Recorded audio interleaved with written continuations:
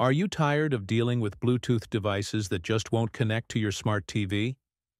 Whether it's a soundbar that stays silent or a pair of headphones that won't pair, you're not alone.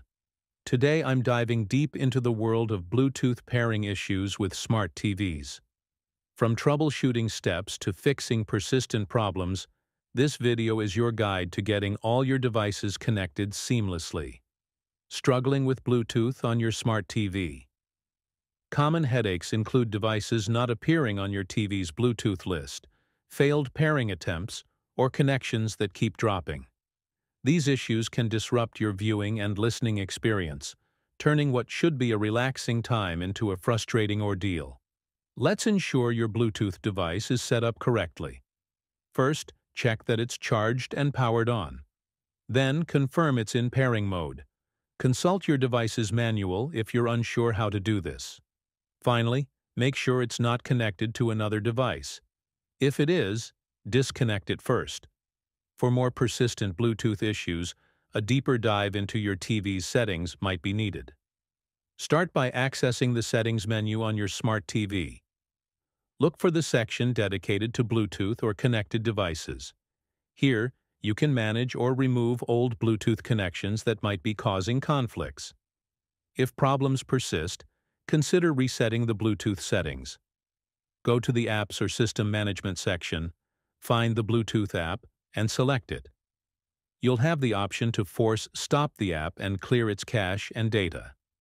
This can often resolve hidden issues by refreshing the app's settings. If the basic and detailed troubleshooting steps haven't solved the problem, it might be time to try some advanced solutions. A simple yet effective method is to restart your smart TV. This can help refresh the system and clear any temporary glitches affecting Bluetooth functionality.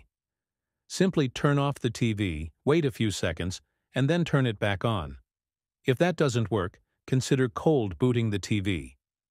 Unplug your TV from the power outlet, wait about 30 seconds, and then plug it back in.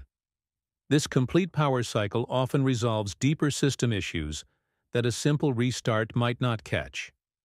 After successfully connecting your Bluetooth device, there's one last step to ensure everything works perfectly. Check and adjust your TV's audio output settings. Sometimes, even though the device is connected, you might not hear sound until you manually switch the audio output from the TV speakers to your Bluetooth device. And if all else fails, consider a factory reset as a last resort. This will return your TV to its original settings, which can solve more complex issues, but will erase all your preferences and saved data. Use this option only if necessary, and remember to back up any important configurations. That's it for this video on fixing Bluetooth pairing issues with your smart TV.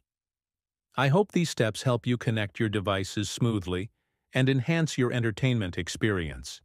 If this video was helpful, please give it a thumbs up and subscribe for more helpful tech tips. Have any questions, or do you have tips of your own on Bluetooth troubleshooting? Leave a comment below. I'm keen to hear about your experiences. Thanks for watching, and I'll see you in the next video.